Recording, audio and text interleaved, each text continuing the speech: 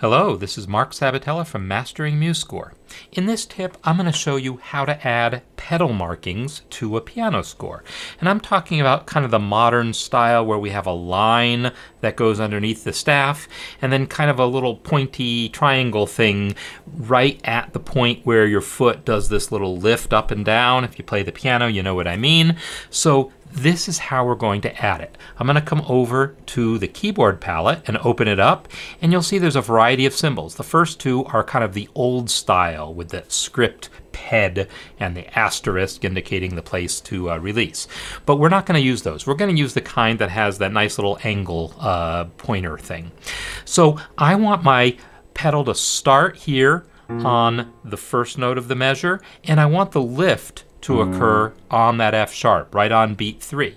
So what I want to do is I want to select all the way from that B flat to that F sharp. So I click the B flat and then shift click the F sharp to select that entire range.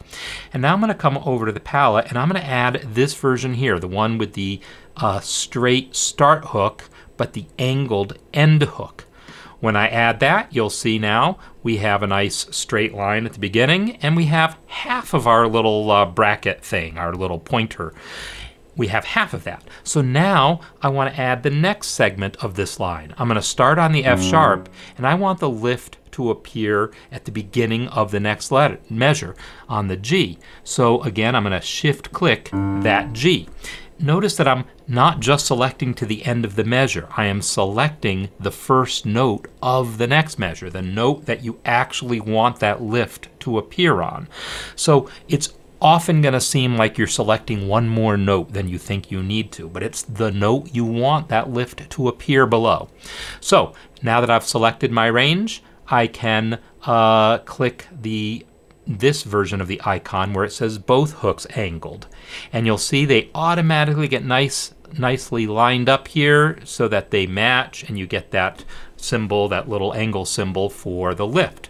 And then we have half of it ready for the next measure. And so I can apply that. In fact, there's an extra little trick worth knowing, and that is that you can actually copy and paste this. If the next segment is going to be the same duration, which is basically 2 beats plus 1 note, then I can select that segment here. Let me zoom in so you can see what I'm doing. Select that segment, Control C to copy, and then select that first note we want to apply it to, and Control V to paste. And I'll get that segment with that same duration, 2 beats plus 1 note. And then you can do that as often as you want. But remember, it's not always going to be 2 beats that you want to do the pedal or every measure. You need to do it whenever the chord changes. But I will leave that up to you to figure out where you want it to happen. In this tip, I just wanted to focus on how to make it happen.